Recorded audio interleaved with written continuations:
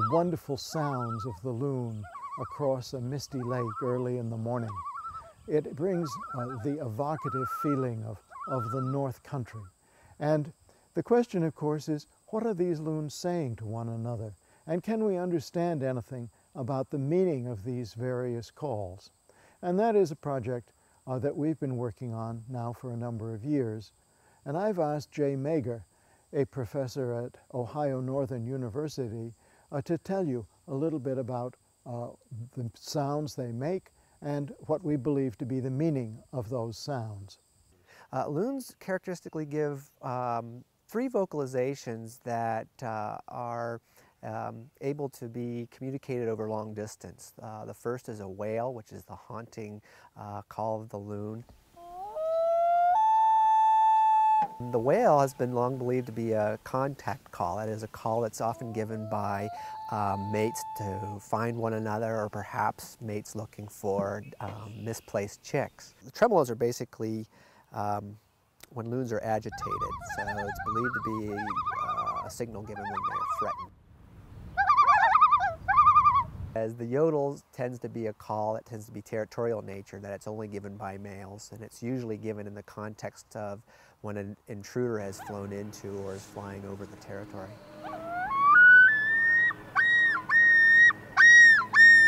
After we returned from the field, having recorded the vocalizations of loons, in this case the yodel, we put them on the computer in order to analyze them.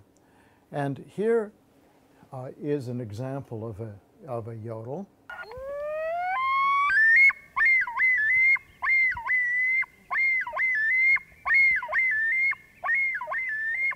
You'll notice that it has an introduction and then 1, 2, 3, 4, 5 repeat syllables as we call them. Another way of looking at these is to make a different kind of diagram.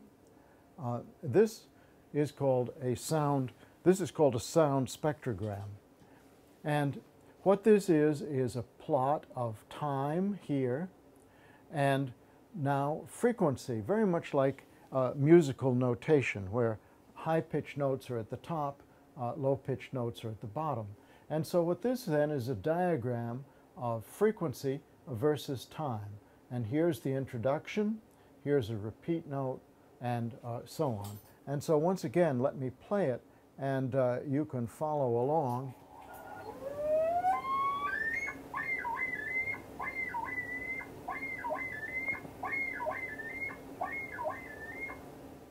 By having these kinds of diagrams and these kinds of displays, one can use the computer to measure various aspects of the different yodels. For example, the 4 measurements that we have found very useful are the length of the duration of the introductory notes from here to here, the gap between the introduction and the first repeat syllable, and the pitch of this note of the introduction and of this note of the introduction. And with those 4 measurements, we are able to identify individual loons. And it turns out that individual loons differ in those 4 aspects. And so let me play you a recording of a different loon. The structure, as you can tell, is very much the same. There's an introduction, and in this case, only 2 repeat syllables.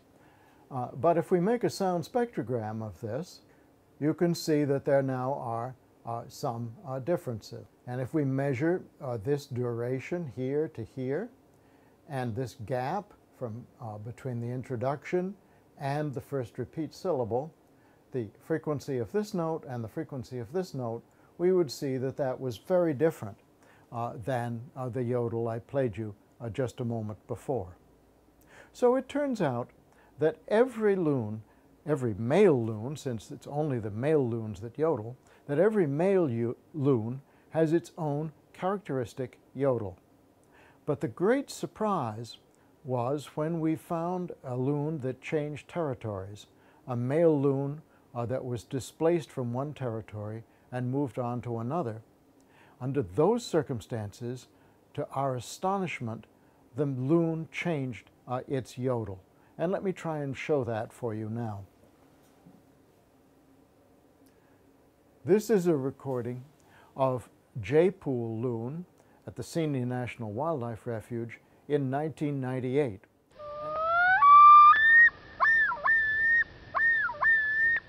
And in 1999, this loon moved to another pool. And here is a recording from 1999.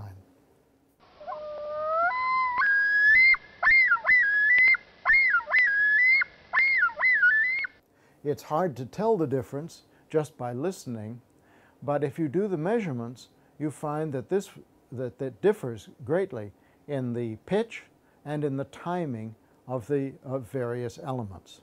And by making these measurements, we have been able to find that loons, male loons that change territory, change their yodels.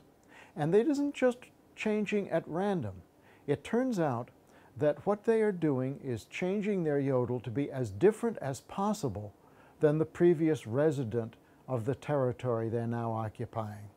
So you could imagine that they might be imitating the previous resident, but no, for some reason, it's very important for them to say new boy on the block, as it were, or new loon on the lake, to be more precise. And exactly why that is, we still don't really know.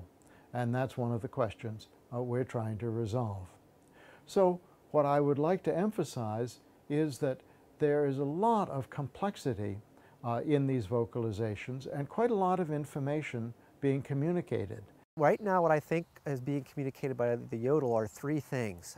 First of all, what I think the yodel is communicating is something about the identity of the individual male giving the yodel. That is, it's indicating that I am Bob, or I am Ted, or I am the resident loon of this particular territory.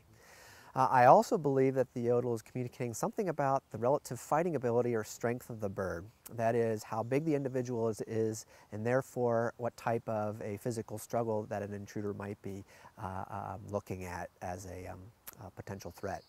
Lastly, I think the yodel is also communicating something about the aggressive motivation or willingness to defend that territory. That is, how agitated they are and how willing they are to try to displace any type of intruder. What makes it